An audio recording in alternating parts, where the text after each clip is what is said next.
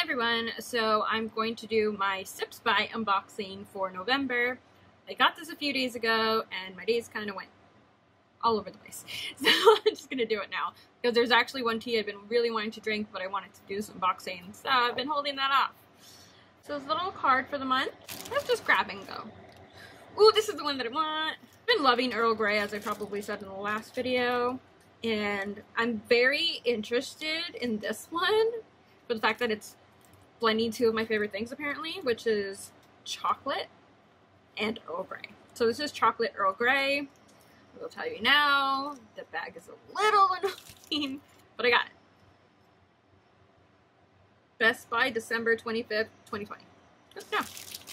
Probably gonna finish that before this December 25th.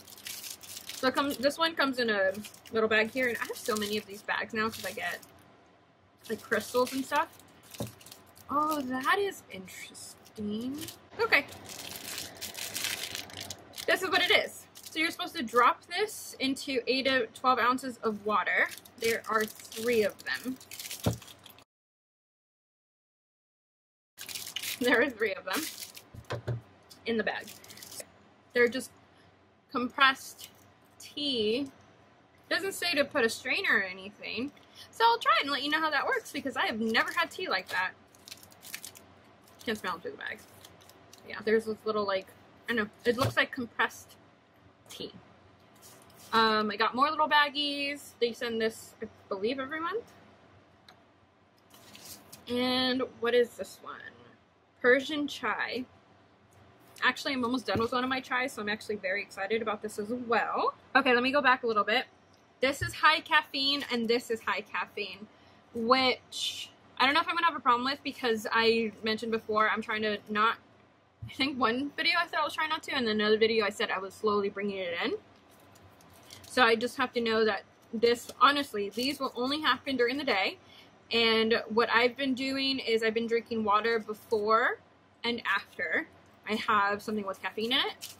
So this chai is high caffeine, and so is this Earl Grey. I have Earl Grey that's also decaf when I want to like double up or if I want to drink at night.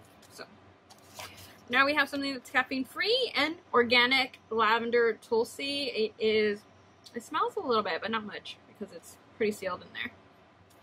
It's just literally tulsi and lavender is all it is. So this might be really good, like little night ritual of calming down. I normally actually like decaf chais for that, but you can try lavender. Got 4 packs of the lavender one. So I have at least 4 nights I get to use this.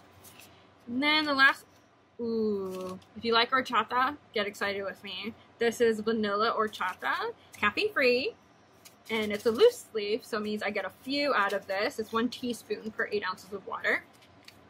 I kind of want to open this and smell it. Oh, okay, when I open this, I'm going to have to put this in another bag. So once you open, it's not a zipper case. If you see that, once you open it, it's like opened. So I'm gonna have to figure out where I'm gonna put that. Great. I think that's it for the tea, though. This is about the tea drops, which are these. 8 to 12 ounces of boiling water. You drop it. Careful, don't like spill it all on you. And yeah, that's cute. So the person who created this, one day Sashi wanted tea without the bag, so she created tea magic. I'm actually very interested in this company now because, I mean, here's a problem. It still comes with plastic, but, I mean, there's no bag. I don't know. How do you feel about this? It still comes with plastic, and if you don't have a problem with plastic, sure, but, like, if they're all coming in this, a lot of tea bags are biodegradable. I don't know how to feel about this. I honestly don't. I wonder if they come in a different package if you don't get, like, a trial size, which is basically what I got. Hey, it's Christy. I'm editing this right now, and I actually did a little search, and on their website it does show that they have new packaging. It's recyclable branded single serving packaging and also a recyclable cylinder. So that should clear that up, I think. And then Stash is the other one I got, which is this. And they gave a little card and a discount code, and I believe that is it. So I know this was a very quick video. I really have nothing else to say. What I could do actually is make the Earl Grey tea. Let's do that actually. I have my hot water and And then I'll drop it in, taking it out of the pack. I'm gonna actually kind of dump in all the crumbs in there because it's gonna end up all over my desk.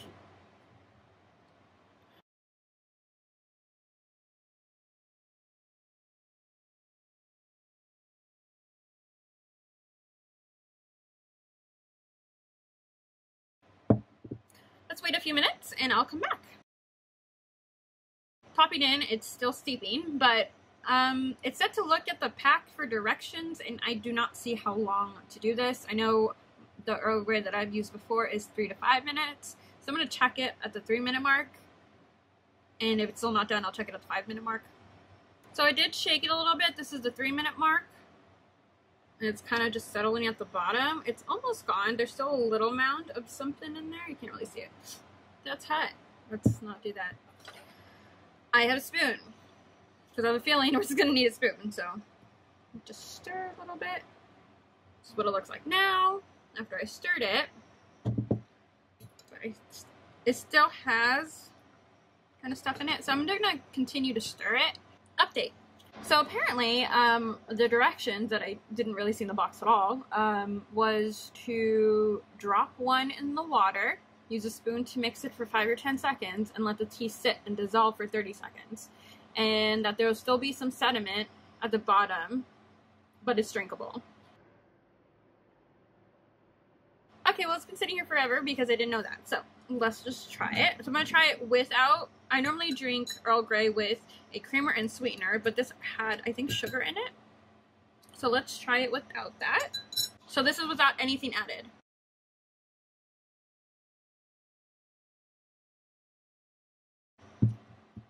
Tastes pretty interesting. Literally, it tastes like slightly sweetened chocolate Earl Grey. So now I'm gonna add, since it does have sweetener, I might not add my own sweetener, but I am gonna add my creamer. How much creamer do you prefer? Do you like a dash? Do you not like creamer? Do you like a lot? I'm probably on the medium to a lot side, so now this is what it looks like. That's really good. May or may not have burned my tongue, but that's really good. I don't know. I like it. I feel like I still need... See, I'm a very sweet person, but I actually like adding sweetener to, like, everything. I think it needs a little bit. So I use a liquid sweetener. I'm just going to pump a few. And I have different ones. I have hazelnut, vanilla, caramel. I mostly go for vanilla and hazelnut. Caramel's more for if Jason wants like hot chocolate with caramel in it. Last go. You see there's still some sediment in it, but they say it's where the nutrients are, so drink up, I guess. That's good. That's real good. I like that. I'm gonna drink this probably pretty slow. I might have to put it in the microwave again. The problem I have, not the problem with the tea, but the problem I have with high caffeinated teas is that I have to drink it over a longer period of time. So I can't just like down all this. If it was a decaf one, I will probably down it in like 20 minutes, if not 5. Especially if I make it real good that day. However, this is a high caffeinated tea. I'm gonna do little baby sips, and then it's gonna get cold, and I'm gonna have to heat it up again. So yeah. I hope you enjoyed this, and let me know what kind of tea you like. What kind of creamer you like. Let me know what you like.